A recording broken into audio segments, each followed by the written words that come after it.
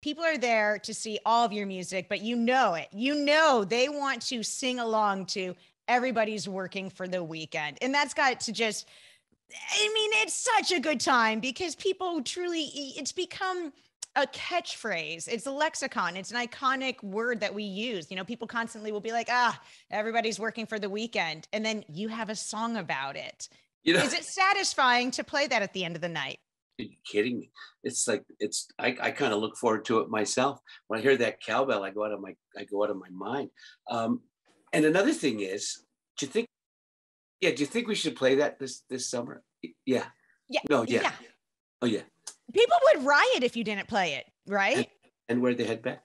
Yes, this is it. We're getting. I feel like you're about to start singing to me. You're gonna serenade me. I know it. Everybody's what?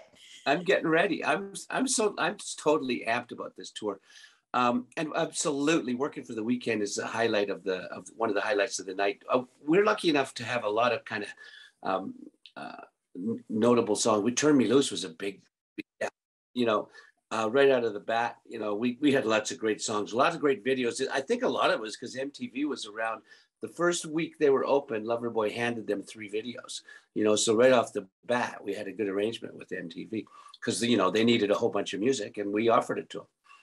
Well, I mean, and then there's also just stuff that you've done aside from Loverboy. I have to admit, Mike, and this is probably really embarrassing as a rock and roll journalist, but for some reason, I did not know that that was you duetting with Ann Wilson on Almost Paradise, using the Footloose movie in 1984. I don't know why. Maybe it was because I was just so obsessed with Kevin Bacon that I like had blinders on and nothing else mattered. But that song is just so dang good. Tell me what it was like to be in the recording studio with Ann Wilson.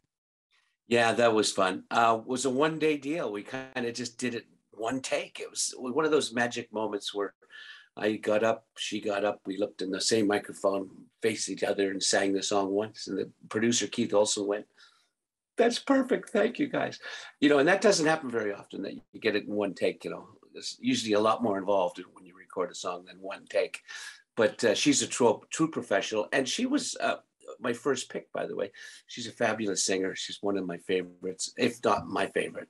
And She's rock and roll royalty, that's for sure. absolutely. And a lot of the guys don't know this, but a lot of people don't know this.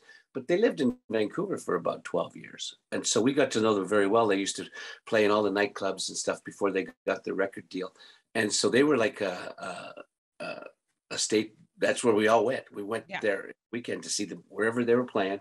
We drag ourselves over there and we just rock. And they used to play a lot of great. And then they started writing songs, and it was fabulous.